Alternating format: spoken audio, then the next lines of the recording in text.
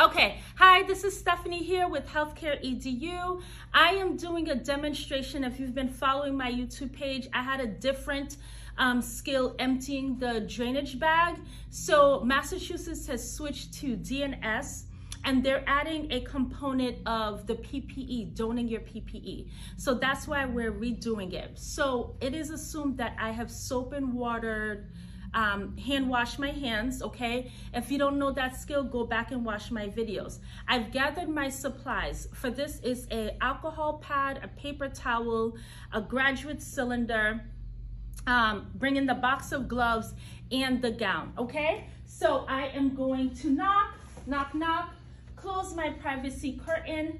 I'm going to enter the room and announce myself. So the intro is, hello, my name is Stephanie. I am your CNA for today, and I am here to empty your drainage bag. Can I see your 2 patient identifiers?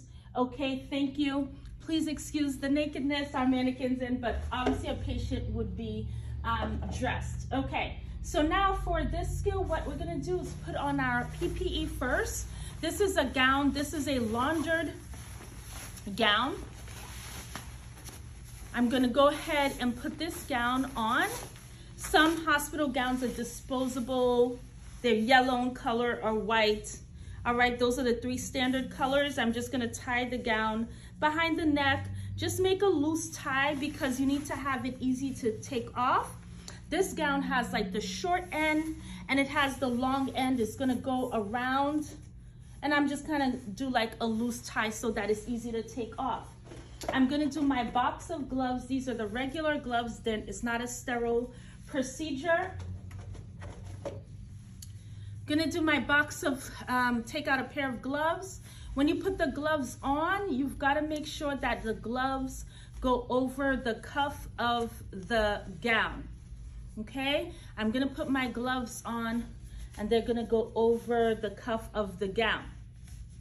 So now, I am taking my paper towel. It needs to go on the floor, a barrier on the floor, and I'm kneeling down. The paper towel's on the floor. My graduate cylinder is there, kind of fitting underneath, okay?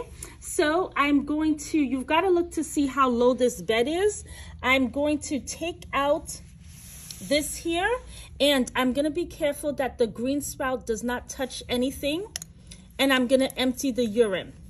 And so what you do, I'm actually emptying some of it.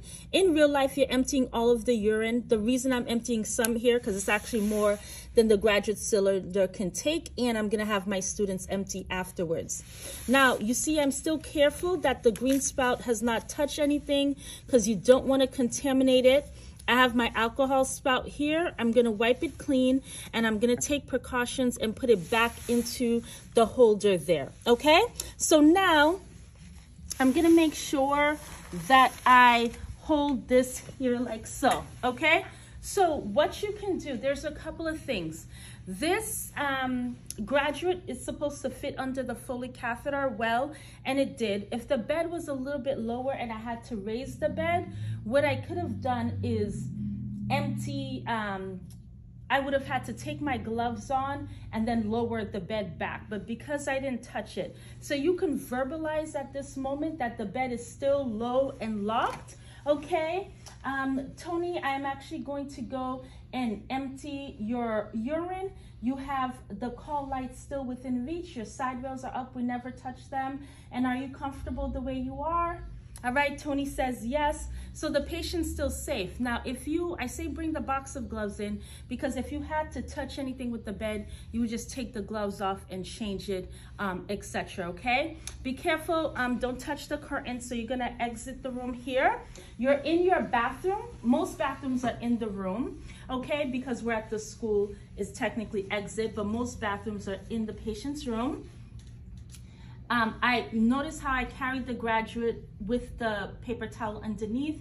I am now, you could put your hand behind so you could see, I'm saying that is 170. So I would dump the urine in the toilet, okay? Clean the graduate, put it away, and now I'm going to take off my PPE. This is a classroom, we don't have the bathroom here. Take off your gloves first the correct way, grab it by the center, okay? 2 fingers on the inside. Ooh, just about got it. Okay, untie your gown. So you've got to envision that you have microbes all over your gown. So that's why I say when you make a knot, don't go crazy making the knot super tight. Untie your gown, and I'm going to take it off by the neck, in the neck area. If you watch YouTube, some people do it by the sleeve. So all of this, you got to envision soil, so you kind of have to go on the inside. And if you do like a little shake here, you can get it, roll it away from you. The gown's always rolled away from you and goes into the hamper. You would soap and water hand wash and then document. You always document with clean hands.